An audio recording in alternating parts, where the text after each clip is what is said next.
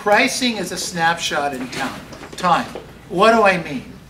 If I list my house today, if my comps on my property today are $500,000 and they look like $500,000 and they feel like $500,000 and the last 2 sales have been $500,000, then the house probably should be listed and sold for around what? $500,000. Absolutely. And that's what I would tell the seller. However, if the seller lists his house for $500,000 and trying to get $500,000, and the guy next door with a model match has to sell and move because of a job transfer, and he's getting some of his costs paid for in the transaction, and he can afford to sell it because he wants to move, he's getting a really nice job increase, you know, he's going to, his company's paying for some of his costs, and he's going to be making $50,000, $60,000 a year more in his new job in Las Vegas, then he might say, or she might say, I'll take $10,000 less, I just got to get moved. So the 500 now becomes what? 490. 490. So did the property really go down in value, or because of the motivation of the seller, we needed to move? Motivation. However, though, the price becomes 490. You got it? Good. So if the seller doesn't have to sell, he doesn't have to take the 490. He can live with the 500, but he's not going to sell it as quickly as the guy's going to sell it for 490. So that's what happens in a marketplace. It's a snapshot in time. On Tuesday, I listed it for 500. It should be 500. Everything says it's 500. And on Thursday, the guy next door lists his house and sells it for 490. That's my now new snapshot in time, and that may be the new comp. You get this? Mm-hmm. Yeah. And that's the comp, and it has nothing to do with you didn't do this. This isn't your fault. You didn't screw up the marketplace. You didn't screw up the client. It's a snapshot in time. That's what's going on. And so it's not a, what we are going to be, so let's go one step further. What we sold and closed our house for 3 months ago may not be what it can sell and close for today. Because 3 months ago, we sold the house and it closed escrow today, and that's our new comp. Right? But that's not, that was 90 days ago. What happened in the last 90 days? What happened? Properties went up, inventory went up, and sales fell off. So if the person has to sell, they're probably going to sell for something less or take longer time. You have to be prepared for either one. And you have to study your market and know what's going on. Now you know when you go to your listing appointment, wow, that house should be 500, but because we've had this steady incline of active properties and a steady decline of pending properties, you know, Mr. and Mrs. Jones, I'm not sure I can get you that price today, and here's why. But you have the stats. Get it? And you've got to, that's why you have to study your market. That's why you have to know what's going on in the different areas. Do you think this could help you close a couple more deals? Yes. Yes. Do you think it can help you get a couple more price reductions? Yes. Yeah. Absolutely. It did help me with taking one of my listings, door knocking and following up. When I told them, you know what, we're looking at more little arrows facing down. Are you okay with like losing maybe $20,000 or $30,000 maybe in the next 6 months? And he was like, no, okay, well, let's go ahead and put it on the market, and I'll take that risk. Good job. So Sandra's talking about taking a snapshot of your page, your listing, your MLS page, where all the arrows, instead of pointing up for green, which used to be, let's say, 6, 8, 10 months ago, today Red. they're pointing down and they're red. And that's a great visual. Just like, look, this isn't the end all, the be all, the end all. This, what I'm giving you here, that's another great visual. Your clients need a visual, they don't need the words. Get it? It's not enough to tell them what's going on. You have to show them. Words, you know, they talk about this a lot, where words, a picture's worth 1,000 words. That's what we're talking about. Okay, so make sure you know how to do this. Make sure that you can print it out, unlike me, and go from there. Okay, questions on this? Good job. Did that help, Gary? It does. Okay, any other questions on this? Any thoughts? Okay, now everybody's got it. You know how to do this now? Yes. Good. Okay, so switch gears with me, and let's talk about, you got the listing. Put a line in your page. You got the listing. You've been chasing a listing, and chasing a listing because we teach you to follow up aggressively. We teach you to make the phone calls. We teach you to go out and door knock. Now, so you finally did that, and you've got a client. I'm going to close this. You have a client that said that come do a listing presentation. You do your listing presentation. You bring all of these pieces with you. They like you. They don't list with you that night. But because we teach you to follow up like crazy, a week or so later, they list with you. Feels good, right? Right. Great. Then what you do is you go to work to get the listing on the MLS, get the sign ordered, get a flyer ordered on the property, and the client doesn't hear from you, not because you're being because you're doing the wrong, not because you're doing the wrong thing. You're working, but they don't hear from you because you're over here working, and you've been chasing them like crazy for 30, 40, 50 days, and then all of a sudden they don't hear from you for 2 or 3 or 4 days. What are they thinking? Wow. They are furious. They say, I was right. I knew that person wasn't going to follow up. I knew that person, as soon as they got the listing, was going to head for the hills, and that's what they did. Now, it's the furthest thing from the truth, but perception is everything. And you're not calling. You're not touching base with them. Can you see how they could get mad at you? Yes. Yes. And has there been situations where the client calls and say, where are you? What's going on? I mean, you spent this whole time creating this lousy flyer, you know, and it's black and white, and it's a bad copy of a bad copy. And my dog's And my dog and my whatever, you know, or the 3 or 4 days later, you know, you forgot to call the sign up the first day. You forgot. Stuff happens. So you call it up the second day, but the second day is a Saturday, okay? Took the listing on a Friday, second day Saturday. The sign company had already made their plans for Saturday to put signs in. They don't put signs in on Sunday. You know, they get around to it because they don't service that area on Monday. They get around to it on Tuesday, but you took the listing on Friday. Hey, where's my sign? What's going on? Where's my sign? Where's my advertising? When are you going to put this thing on the MLS? What's going on? The agent who was bugging me to try to get the listing, that I gave it to you instead of them, they're telling me it's not even in the MLS yet. You had any phone calls like that? Huh? You know you do. And only because you were doing your job, but you didn't connect and communicate on a regular basis. So, I wrote an outline here. I wrote this last year or the year before when our inventory raised a little bit. So I brought this back out. I'll share it with all you guys in a little bit. But basically, I wrote here, when we get a listing, we're excited to get the sales commission, and the client is excited to get their home sold.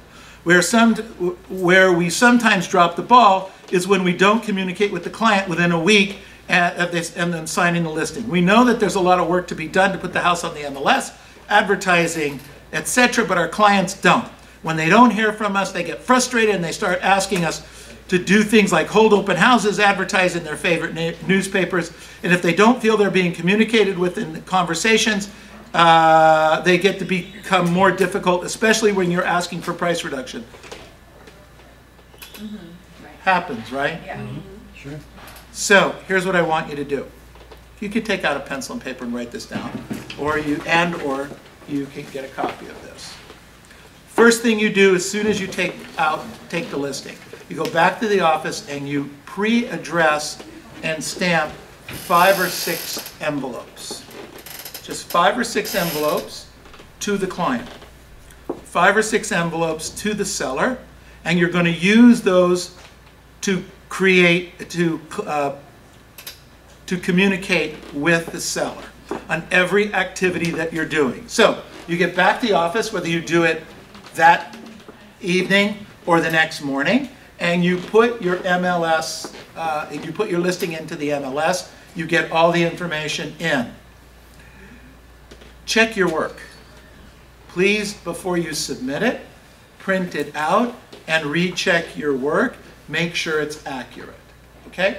Because there's always little typos, there's little things that go into there. And what I want you to do then is put it in the MLS, make a copy, make 2 copies, one for you and one for a file that you're going to keep on this. You put everything you do into a file that you're going to have at your desk on each property, each listing.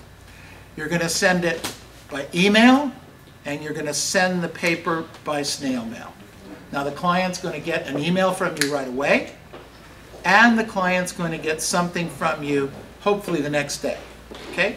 That's going to be a copy of their listing with a little note. Doesn't have to be anything nicer than just a good piece of information. Here's your multiple listing in the MLS. Just wanted to let you know what was going on. When you get the sign on the property, you call it up, email them, called up the sign. They said it should be up in 72 hours. Always give yourself an extra day. Give them an email, pop a little note, just adjust a note. Sign should be up in a day or 2. Do me a favor, when the sign gets installed, just text me or email me, let me know that it is. Okay? So you get that. Now, 2 or 3 days after the property goes into the MLS, you should be starting to populate on the websites. Okay? Century21.com, Century21Masters.com, Realtor.com, Trillia, Zillow, etc., etc., etc. Your own website. Go into those websites, double check for errors, print them out, put it in an envelope, and don't wait to get 6 or 8 and put them in an envelope to save a 40 or 50 cent stamp. Don't do that. Send 1 or 2 at a time. As soon as you get them, send them less often. You guys get the better touching more often, and email them the link. So now, almost every day for the next week or so, they're getting touched by you by mail and by email. You guys with me on this? Yes. Okay, send it over to the advertising department. And then you need to make sure, I don't have anybody here that knows that. So in Covina is our advertising department. Make sure it gets sent over there to make sure your properties get into the advertising queue. And when it gets advertised, you will get an email sent to you with a copy of the ad when it runs. Then again, print it out, fold it up, send it to your client. Also send a copy in an email link. When you send to Cindy, I think it's called New Listing, or newlistings.com, or New Listings, Century21Masters.com. Okay, so Cindy wants to see those in part so to make sure that the contracts are correct and what's checked off is checked off. And in those contracts, by the way, are things that protect you, like making sure that it's checked off that you that at the end of the listing you can put the name of your clients in there for certain periods of time. I can't tell you how many of our agents don't check that off, and it's a way for agents to get money. So she'll remind you, hey, this is missing. But we also run our own, this is a service from us for you, that make sure that you get all the websites, and we look up 20, 25, 30 websites for you of where your property's listed for sale. And we put them on a sheet and send that over. Again, something for you to go in, double check, make sure that it's accurate, and then make sure that your client gets a copy of it and that they get an email of it. You guys with me on this? Yes. So all the issues that you run into when you go to take the listing and the client hasn't talked to you for 3, 4, 5 days are now mitigated, okay? The second thing you want to do, so questions on that part first. Everybody gets it? You know what you do? All right, now, through this, everything you're sending the client, you're printing a copy and you keep putting into this file folder. Because the market's changing in such a way that we'd like to think that you're going to price the property correctly and you're going to get some offers and get it sold very quickly. But it is the market that we could be going into. I've seen it where lately we've had 2, 3, 4 listings that we'll take and all of them will sell, right? The market I think we're going into where we might take 10 listings and 3 will sell. So you're going to have to keep track of these listings and hold on to them, all right? I hope I'm wrong. But if I'm not, it's better I should tell you now than you call me 3 months from now and say, hey, what's going on, man? I got 12 listings. Yay! Nothing's selling. Oh, what am I going to do? You get it? Yeah. So we have to have these conversations up front. That's my 40-something years in the business. I've seen this, Right. okay? I've anticipated it. I know what to do and how to react. So one of the things you do is you build a folio of all the copies of information you have sent your client, because you're going to go ask for a price reduction. But let me walk you through how to ask for a price reduction and get the chances of getting it. All right, so number one is when you go do a price reduction, go in person. In my opinion, a price reduction is very much like a listing presentation. And we would do our listing presentations in person, right? Right. Question number one that you ask the client is you requalify them. Requalify them. When you move, Mr. and Mrs. Jones, you said you were moving to Chicago, but do you still have to be in Chicago? Okay, what's the time frame? Has it changed? What's going on? It wouldn't be the first time for a seller to change their mind, and they didn't tell us because they didn't want to hurt our feelings. And they are, we could be in a situation where we thought the seller needed to sell the property because they were in some financial difficulties, okay? And 3 weeks after we took the listing, we find out that the seller's aunt passed away and left them $100,000, okay? And they've actually had the $100,000, it's been in their pocket, they cut the house up, they painted the property, everything seems to be doing much, much better, and they have the money in the bank, and they have no intentions of selling right now, and you're stressing over the fact that you want to get this property sold, and you want to go and reduce the price. They're not going to reduce the price. They're now not selling. We don't want it to sell. But what about the opposite of that? We listed the house. Everything seemed to be fine. They didn't seem to have any stress on the motivation. It was kind of on a scale from 1 to 10. It was at best a 6. They didn't seem that excited about selling. But 2 weeks later, he loses his job. And they need to sell and downsize quickly, and they're embarrassed to tell you. They're embarrassed to tell you, but they need to sell this thing. Now, you thought their motivation was a 6 on a scale of 1 to 10. And they're at a 6. Oh, okay. But now their motivation's a 9, and you're still thinking it's a 6. So you've got to re-ask the qualifying questions. Go through all of them. See if anything's changed. See if they borrowed money on the house. You know, when you first took the listing, it was free and clear. You're assuming it's still free and clear. But maybe they took $300,000 out because they, he got, or she got arrested for a DUI, and they, you know, and God forbid something, stuff happens, okay? And they needed the money out of the house, and you didn't know that. Pretty embarrassing. People aren't going to talk to you about that stuff. Right. But you start asking questions and you can find out, okay? Well, wait a minute, I don't understand. Why did you put such a big loan on your house? It was free and clear. Well, the truth is, and it comes out in that conversation. You guys with me so far? Yeah. Yes. Okay, so you go through the qualifying questions. You go through them again at the price reduction first. Second thing you do, because what's going to be in their mind the minute you ask them a price reduction, is they're going to want to know, what have you done to sell this house? What marketing have you done? So you're going to bring out all the things you've done. You're going to show them the listing. You're going to show them that it's in Zillow. You're going to show them it's in Century21.com.